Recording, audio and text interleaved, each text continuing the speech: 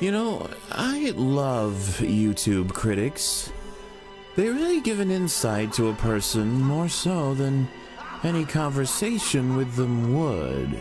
You see their interests, their goals, their intentions, right down to the flesh. It's all revealed. They're naked, alone, and you can see it. So I think what we need to do here today is really delve into the minds of them, the minds of the world, and the mind of you. Let's peel back the layers of Outlast and really shine a light on the whole thing. Since I really feel that the reality of the situation is that it takes time. Time to grow, time to learn, and to heal. And you know, people just don't take their time anymore. And that's why there's people like me. That's why I'm right here.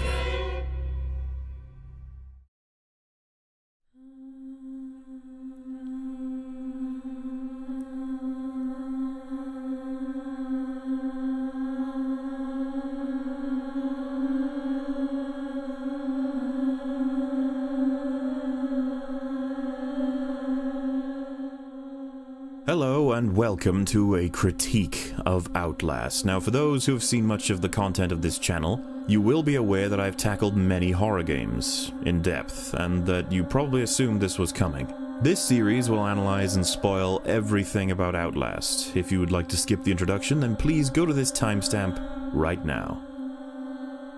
During my previous videos, I have alluded to Outlast being a game that I not only do not like, but one that I think isn't very well made. This perspective was crafted from very little experience with the game, and so when I started receiving requests to cover games, I figured I would simply approach the games that I was passionate about or very interested in and sort of ignore the requests. But as time went on, I figured that I could very easily give the game the Mauler treatment and play it several times, taking it seriously to really figure out what was going on with the game and what I truly thought about it. Outlast is an interesting game. Lead developers reference Rubber Johnny, a strange YouTube video about a deformed man locked in a basement viewed at many points in the video in night vision, which is one of the main influences for the game's own night vision. While I think it's clear that the imagery and the night vision were almost entirely inspired from this, they definitely added their own flair. The next influence the developers cite is Amnesia: The Dark Descent. Now, you guys probably know my feelings on that game since I've made them relatively clear over the hours of critical analysis I've provided, but for those who don't, it is my undisputed favorite horror game and my pick for the best horror game humanity has to currently offer if we were strictly talking about having your player experience extreme fear. Now, when Amnesia came out, I got fully enveloped in its incredibly well put together design. I was raring to go on the next horror game that was recommended, since that was the only reason I played Amnesia in the first place. So then I see hundreds of funny compilation videos of people getting scared in Amnesia, and this was a little disheartening because people began to claim that Amnesia had the best jump scares, the most gory and the most terrifying in-your-face horror game in existence. That wasn't what I played. Not the subtlety, the understanding of human behavior, and the experience as a whole. I was a little annoyed, but ultimately I got Amnesia a shit ton of exposure. Then Outlast was released, and then everyone else was releasing these videos. But there was one key difference, something that we'll get stuck into as this series progresses. Now, I was fully on board to play this new great horror game, so I bought it. Played it for 2 hours, got a bit bored, and found that I didn't have a single urge to continue. I figured it may have been that I simply had other stuff to do, but most of the time, if you feel a game is truly good, you will make time for it.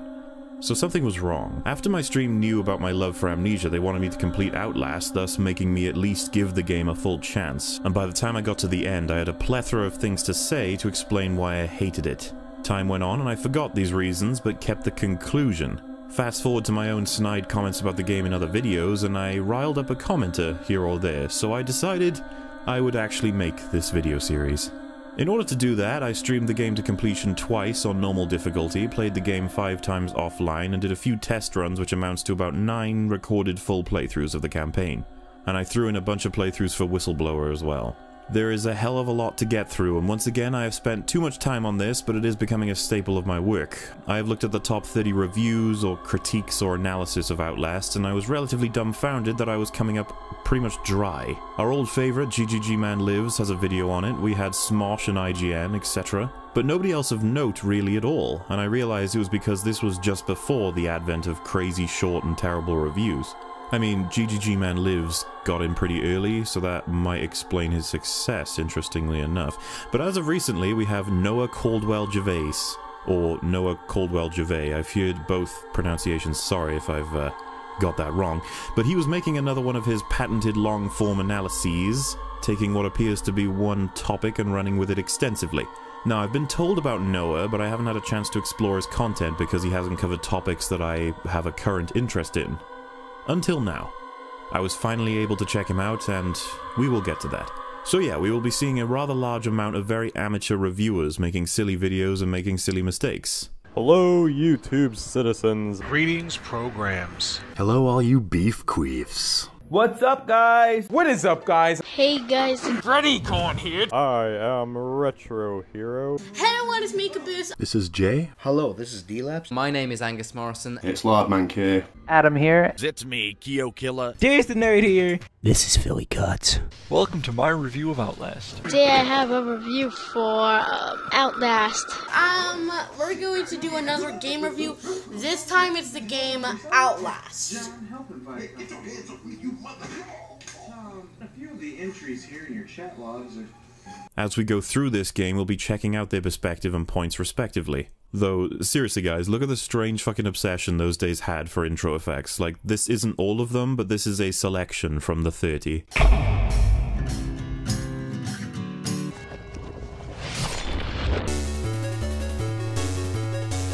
Why are you so tense, god damn it?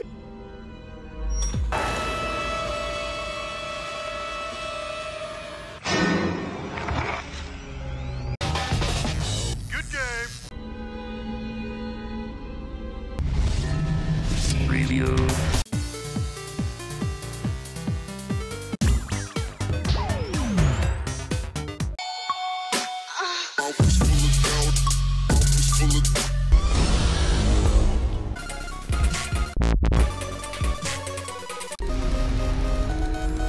Let's go, it's the Whitey Show. Whitey Show. Tomazzi Entertainment.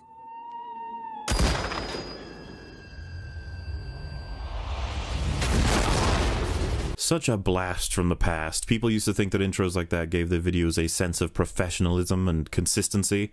But nowadays, people prefer the videos start immediately, and that clickbait titles are the more concerning thing now. Anyway, since this includes many of, let's say, a different quality of YouTube reviewer, we will get some weird shit. Soundtrack that's scary. Scariest as a picture of my grandma.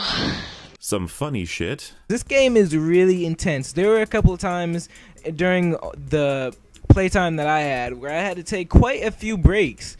Cause you know, well, not only that, and cause it was school and I had to go to bed. Some confusing shit. I mean, is this 8 out of 18? Like, I don't know. This is Smosh. You guys would have, like, the best funding out of all these people, but you couldn't pick a solid font? And then you have the fake as fuck shit. Like, look at this. When you have, like, two people who feel like they don't actually know what a video game is and were sent from Zorgad to discover human interaction with media. Look at this scene transition. He's making this weird, scared face, and then he's like, oh, fuck, we're moving on from the funny? No more funny? Oh, okay, it's time to put my standard face back on and talk some shit. This is the kind of shit where it feels like they're reporting the weather. Regardless, I have once again noticed a lot of patterns, and we will go through them, but as this is the introduction, I would only want to provide the relevant information about red barrels and, I guess, the premise for the video. So let's do that. The thing is, I feel like we already have that. Red Barrels are a selection of people who are interested in making a horror game with two major influences. However, many people felt the need to mention what the team had worked on previously. Prince of Persia, Assassin's Creed, and the Splinter Cell series. Prince of Persia, Assassin's Creed, and Uncharted. Assassin's Creed, Uncharted, Prince of Persia, and Splinter Cell. Splinter Cell, Assassin's Creed, and Prince of Persia. The reason this is so odd to me is that nobody develops this information, they just say it, which is similar with a lot of the facts sections of the reviews, almost like some of them might have just been reading the Wikipedia pages. It is often relevant to point out the previous experience or influence for a developer team, but I didn't see the connection here. The fact is, I don't really feel that those previous games have shit all to do with Outlast. The best you could say is that they added minor levels of parkour to the game, as they may have been influenced from those other games, but that isn't even relevant since they wouldn't have needed to develop those games to have been inspired to do parkour in Outlast. At least Penumbra gives us the groundwork for Amnesia in terms of the engine, the mechanics, and the tone, but what would Prince of Persia have to do with Outlast? I digress. I ran the game at maximum settings and it ran without a hitch, so it'll be nice compared to the toxic sludge appearing on my last series. Also, you may see footage of the camera zooming ineffectively, and that's because my stupid mouse wheel is busted and I can't afford a new mouse right now, so don't worry about me not knowing how zoom works, it's literally just something that's not working right.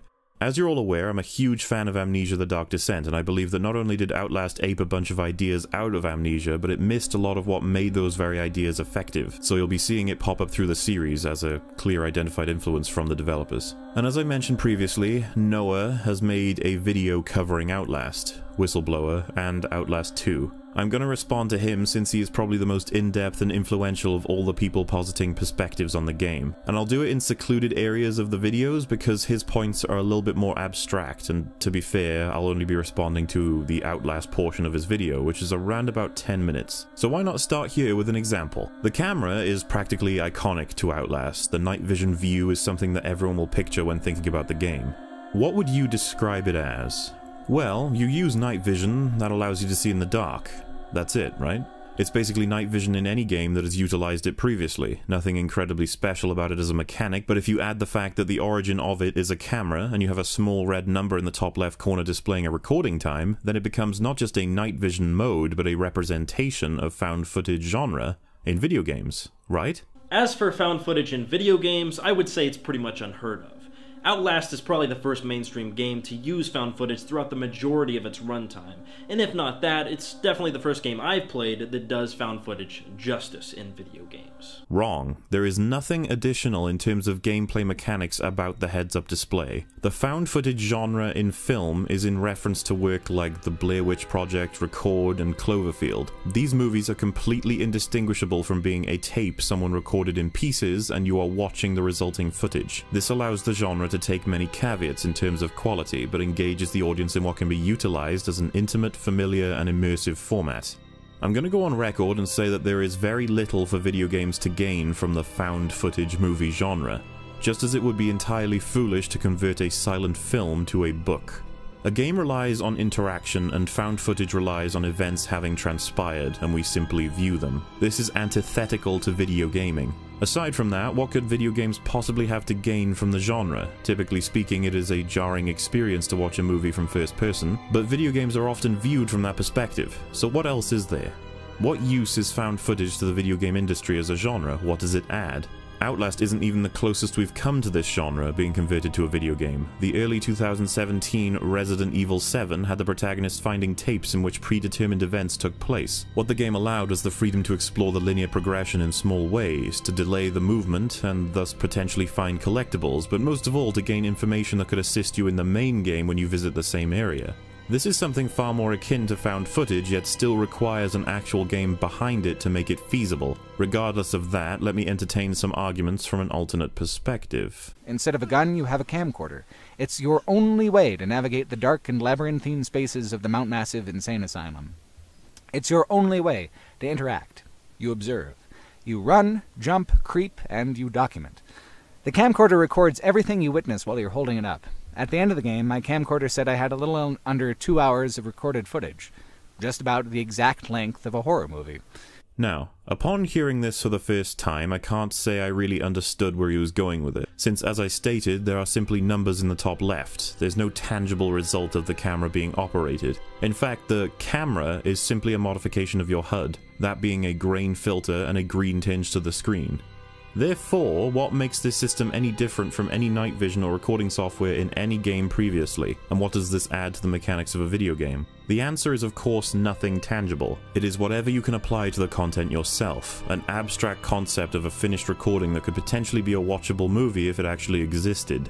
But what does that matter at all? You could say the same for any horror game that you cut up. Besides, it would be far too long. Noah talks about how the just about exact length of a horror movie is 2 hours, despite the fact that it has been closer to an hour and a half. If you look at the more popular horror films of modern times, even accounting for the ones that are found footage, the runtime equates to about an hour and 38, so not really exact, is it? Not that I even know why this is mentioned, to be honest, since, as I said, any game could potentially be turned into a found footage movie since they're all in first person for the most part. I feel like this is an absolutely unnecessary comparison and it adds nothing to the conversation, but there's more to this, I'm sure. Outlast is a horror game that uses found footage the opposite way a movie would. It uses it to limit the player, to reduce their options, to simplify the purpose. It doesn't rely on the presumed novelty of a first-person perspective. It leverages the first-person perspective that's already assumed to be common into something more claustrophobic than usual for a game of its genre. So what I can understand from that statement is that he's saying that we kind of take the vision and audio from a standard first-person perspective on video games for granted. We see and hear everything that is of the real world, while in Outlast we do not. We have limited vision and distracting noises, and he's attributing this to the reversal of the way a movie uses found footage. This literally makes no sense whatsoever. I don't think I have to remind you guys that Frictional were the ones who said that sensory deprivation is incredibly important in a video game. If you have only weird sounds and limited vision to work with, it'll make you much more immersed into the horror game's very limited sense of sound and vision. This has nothing to do with simply Outlast, it's just a good move to make in an atmospheric survival horror game. Besides, movies do not use found footage to provide the player or viewer options or to vary their purpose. An Outlast having limited options or simplified purpose could not possibly be attributed to found footage or the reverse intentions of found footage. This feels incredibly difficult to explain because the purpose of my videos is to try and simplify all of the more high concept arguments, and whenever I come across a word I feel like the majority of people don't have a similar understanding of, I try and explain it. So having me work from his statements makes it extremely complicated.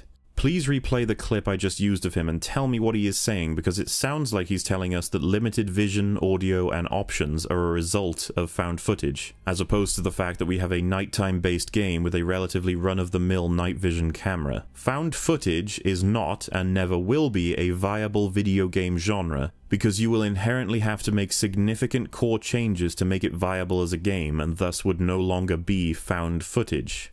The closest we can get is Resident Evil 7, and even they are cheating. I'm finding his reasoning here incredibly hard to follow. Outlast is a horror game about making a horror movie. It could function as either. Either would be good. But the deliberate hybridization of cinematic horror consumed passively with real-time game horror consumed actively makes Outlast notable and unique among both mediums. What? Outlast is not a game about making a horror movie at all. That is something I think you feel it was without supporting mechanics involved. You could make this statement about any horror game as long as you put a filter on top of it. This is incredibly weak as a notable piece of analysis for Outlast. When setting out to make a game about psychopaths chasing you in the darkness, the developers would have wanted you to have night vision to traverse several of the levels successfully. Now, while it perhaps could be visible as a phone option or tactical goggles, it makes far more sense to simply have the character be a journalist, and he has the night vision as an option on the camera he would use regularly. Does that not make sense? But you think they were trying to hybridize the genres of video game horror and found footage in movies? That seems like not only a huge stretch to the imagination, but nothing supports this aside from the imagined fact that there is a video file to be seen at the end of the game. This is what I mean by abstract analysis. This holds no weight in the tangible aspects of the game.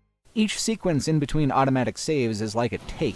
Sometimes you're there for a while trying to get the take right, and sometimes you improv flawlessly. But when you stitch it together into the 2 hours or so your camcorder captures, it comes out to be a totally coherent and seamless found footage horror movie. Okay, firstly, that is literally an arbitrary number that counts upwards and gets reset every time you die or go to the last checkpoint. It doesn't mean anything. Secondly, you naturally assume that everyone will have held the camera up for 2 hours, and that 2 hours is the optimal length for a movie, and that there wouldn't be loads of useless shite recorded in this sequence of the people trying to look for batteries or at obstacles. Thirdly, if we were to take the arbitrary number climbing up as a literal piece of evidence that this camera is recording, then you do not record your notes or documents with the camera, meaning that you do not point the camera at the notes or the documents, so the person watching this completed imaginary file would not understand the characters involved or the story at hand, just a series of jump scares and exploring a blood-ridden asylum. And that to you would make a good horror movie? Finally, you said that it would be a coherent and seamless horror movie. What planet are you living on where that would be the case? If you literally stitched the footage together, the pieces of footage from only when the camera was recording, it wouldn't make a lick of sense. Nor would it be seamless. You would see jump cuts everywhere, and you would have to put up with the curiosity of the person holding the camera. Whatever they find interesting or worth contemplating, you now have to watch a random person play a game in pieces as opposed to a found footage film where everything's put together with purpose. I don't need to prove this, but I will anyway.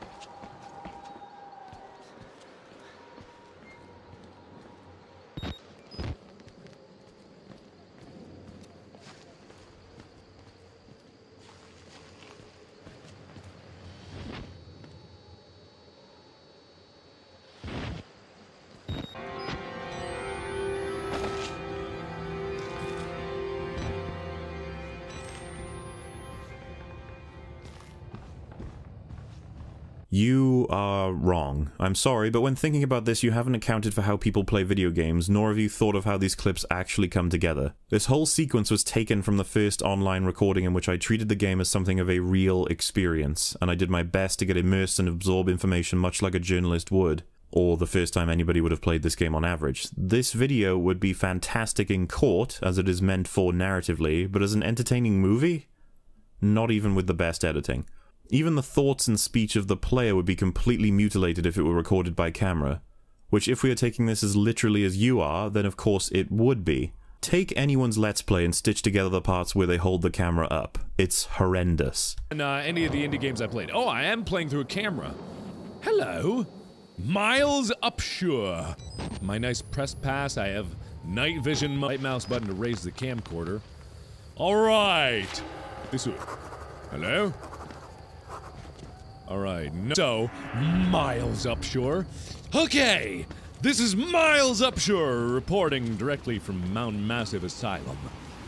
It seems to be awfully windy here. Zoom in and out with the mouse wheel. Yeah, I see that. Is there anything in... What? Did I... it's the start of something bad. What is this? This is that movie. I didn't see the movie, but you remember the movie? Outbreak or Containment or... I forget what it's called. Ooh, this is gonna be good. See how it literally makes no sense and is very hard to watch? As much as you had a novel idea, it doesn't make for meaningful entertainment in practice, and I'm disappointed you didn't take the time to edit a copy of your own playthrough to see what it would be like for yourself when championing this perspective so hard. To declare that Outlast has performed a hybridization of the genres and not even bother to see if that's true beyond concept. We're going to cover more of his points as we progress, but as you're probably very aware at this point, I do not find his video very analytical whatsoever.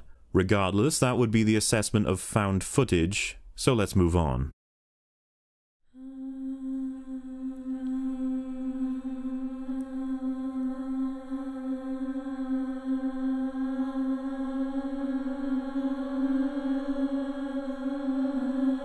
Outlast is a very established story in that they make a strong attempt to tell you what is actually happening regularly. It isn't some vague nonsense that has no connecting scenes, like The Evil Within. No, it is an actual coherent tale that works as a functioning vehicle for the events that take place. But just how good is it, though? For those who don't know, you play as... Miles Upshur. Miles Upshur. Miles Upshur. Miles Upshur. Miles Upshur. Miles Upshur. Miles Upshur. Miles Upshur. Miles Upshur. Miles Upshur. Miles Upshur. Miles Upshur. It's just funny that everyone began their story description with the wiki entry, but hey, writing is hard. So let's go over these events, shall we? Outlast begins with Dr. Rudolf Wernicke and Dr. Alan Turing working together to write a paper about revolutionary technology.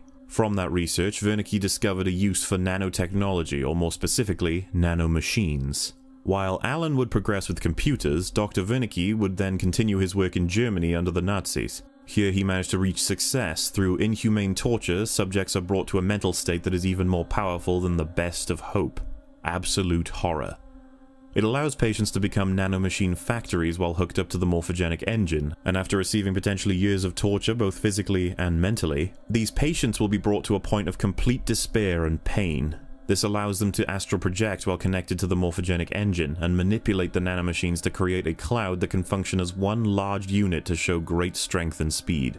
Wernicke was successful in Germany, and this was expected to be applied for military use. When Wernicke's colleagues asked if they would also have the same fate if they were to kill themselves, he confirmed their beliefs and they committed suicide. Once Wernicke was the only survivor, he told stories of the Wall Rider to explain what had happened in that facility. Years later, the Murkoff Corporation, known for their interest in money, learned of Wernicke's work and hired him to spearhead the revival of his project at Mount Massive's insane asylum. Under the guise of simply pursuing charitable work, the asylum was recently bought by the Murkoff Corporation for this purpose. During his time there, patients were subjected to horrifying psychological and physical damage at the hands of the doctors, orderlies, and sometimes patients. As time moved on, Wernicke's Wall Rider project subjects were dying, or at the very least losing all sense of their cognitive faculties. A patient named Billy Hope managed to pull through and become a great candidate for the project, and it worked better than anyone could have hoped. The cloud of nanomachines being manipulated by Billy while attached to the morphogenic engine ransacked the asylum and eviscerated each of the workers and inmates alike. Upon investigating the asylum, thanks to a tip from a whistleblower, Miles Upshur entered the asylum. After making his way through various parts of the asylum, he confronted and killed Billy by stopping his various life support systems, leaving the Wall Rider without a guiding hand or a host, and thus the Wall Rider chose Miles for its new host. As Miles prepares to leave the asylum, he is shot down by several soldiers. As a result, the now sentient and self-sufficient Wall Rider kills them all, as far as we can tell, leaving the legacy of the Wall Rider up to question. So this story is clearly as contrived as you would imagine. We have quite a few suspension of disbelief requirements to be able to make it through. Firstly, throwing in Alan Turing seems like a random choice, but he is considered the grandfather of the modern computer, so perhaps they chose him to try and come across as more realistic? While I would argue it came across as quite the opposite. Moving from that, we have a very hard to swallow idea of nanomachine clouds being controlled by astral projection to become a weapon. To begin, let's first tackle how it's done. Patients need to be in a state of proximity to death, or absolute terror or horror, or whatever. How is this possible? Well, torture, pain, and being attached to the morphogenic engine several times, I would imagine. The reasoning for this is that it allows them to explain why the patients are so tortured and deformed. They have a name for them. It is variance. This name simply means that they have some form of deformity on their body or mind thanks to the experimentation with the morphogenic engine. When the term variance is said for you for the first time in the game, it comes across as a lot more of an important issue, as if these people may have different powers or abilities, but really they're just psychopaths, and we have Chris, who is massive, for reasons beyond being a variant. He was massive already. So with the reasoning for the blood and torture out of the way, we have the engine itself. From what I can gather, it functions as a source for the lead required for the nanomachines. Once they manipulate your biology to the point in which your cells will begin to create nanomachines, this likely is the material needed, but also the catalyst in controlling them while astral projecting. Which, by the way, seems to me the most reasonable part of this whole thing. If we're to fully believe that astral projection is a thing, and that it takes place tangibly, then adding nanomachines to the form that you take could very well end up looking like the Wall Rider. After those things are all accepted, the game is able to play itself out. Regardless, this story is rather weak. Let's try and go over why. We need to accept that nanomachines were a thing. Fine. We need to accept that pain, torture, and horror bring a person to be able to open a door to being able to control nanomachines through the morphogenic engine, which is absolute nonsense, but fine. There are some things, however, that when you have accepted this stuff still just make no sense. Why is it that when Wernicke advised against this plan, and Murkoff understood that, and supported the goal, that they were completely unprepared for this result? They wanted to create a military-enabled superweapon that essentially behaved as an invincible ghost, but when they managed to pull that off, they were surprised that it actually was an invincible ghost. They had absolutely no way of containing it. It's just incredibly weak. Throughout the game, Murkoff is shown to have the power to simply make people disappear or just immediately admit them to the asylum themselves if they choose to, as well as conduct horrors upon their patients regularly. Are they beholden to anyone? Have they had a single inspection? Do the governing bodies actually know this place exists? How do they pass any sort of review, and why aren't their family members involved? Are we just going to assume that it's an evil corporation narrative that gets away with everything? One of the documents tries to explain this by mentioning that the whistleblower's wife was going to make noise about the company because of what they had done to Waylon, but it is clear that this isn't the case since the company basically threatened that she would face Waylon's healthcare costs if she complained. Care for what? Being in the asylum? She doesn't want him in the asylum or to be a patient, so how would that shut her up? She wouldn't have to pay for shit if it was proven that he was sane and that he was placed there unlawfully, which Waylon would be able to do. Apparently she said uncharitable things about the corporation, so she would probably be aware of how Waylon felt about the place. Speaking of which, why the hell did he blow the whistle while working?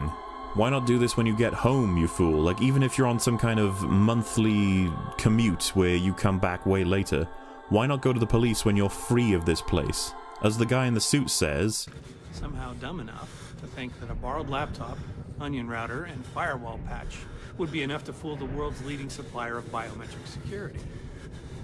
Stupid, Mr. Park. Anyway, back to the main story. I have a rather burning question. What did Miles expect to do if the asylum was fully functioning when he arrived? He finds the asylum is essentially unmanned and he is lucky to find an entrance, but what if there was a security guard waiting at the door? What then? If the game had been about breaking in regardless, then I could see it, but it just seems to be stupid by Miles that he just turns up thinking the asylum is, corrupted but fully functioning, and that he would just be able to get in if he said, yeah, I'm a freelance journalist. Since we know that the fall of the asylum takes place about 2 hours after the email is sent, so he couldn't have known about it. However, since we are running out of time, I will go as far as taking a little more of a positive look. Upon exploring the opening areas, we get a lot of things to enjoy, that being the colourful child drawing pictures inside the security booth that imply the humanity of the people who worked at the asylum, and the abandoned armoured trucks that are parked outside that will later explain where the soldiers came from. Not to mention that at the end of Whistleblower there is an additional one to explain where the last set of soldiers arrived to kill Miles. There really are a lot of small details in this game that add to the atmosphere as well as the environmental storytelling, and we will get to all of those, including gameplay, mechanics, characters, and everything else as we progress this 10-part series. That's right, I managed to stretch Outlast as a critique into 5 hours. This was the first half hour, I hope you enjoyed it, and I hope you will join me for the entire thing, folks. And thank you ever so much for waiting once again. I know it takes a long time, but hey, we're here. So let's enjoy it while we can. Thanks for watching, and I will see you next time.